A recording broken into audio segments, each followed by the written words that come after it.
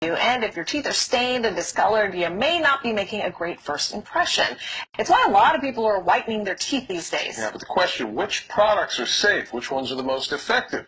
Consumer expert Amy Davis put 3 teeth whitening products to the test. She's here with the results. Yeah, so all of these products we found where else? On Facebook. Some of them just seemed gimmicky, so we wanted to try them out to see if they actually work.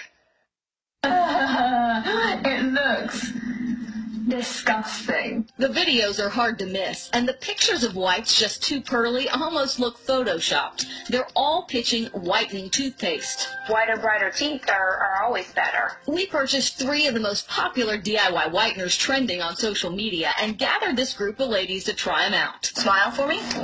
Before they used the product, It looks like a 1 on the top. we measured the true shade of their teeth with this dentist tooth guide. Okay, 2M2. I've tried the white strips and didn't see a huge difference with those. For our test, Val and Dusty are trying My Magic Mud Activated Charcoal. We bought it for $20 at H-E-B. Just add a small scoop of the charcoal powder on your toothbrush and start brushing. The instructions say you should do this every evening for 2 minutes, and it should not replace your regular brushing routine. Okay, you're good. It didn't feel nasty. It didn't taste nasty. It's just there. The charcoal was also there on Dusty's lips and hard to remove from this white porcelain sink. Next up, NuSkin Ap24 toothpaste, sold by individual distributors online for $20. It's the only toothpaste in our test that contains fluoride.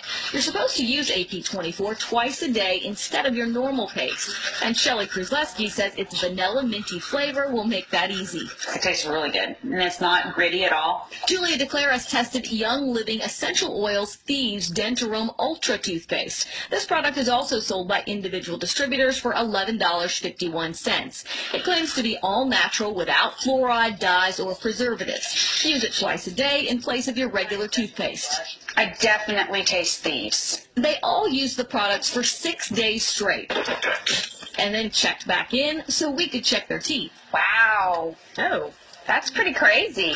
Before we reveal the results, we asked dentist Dr. Kevin Ye to weigh in.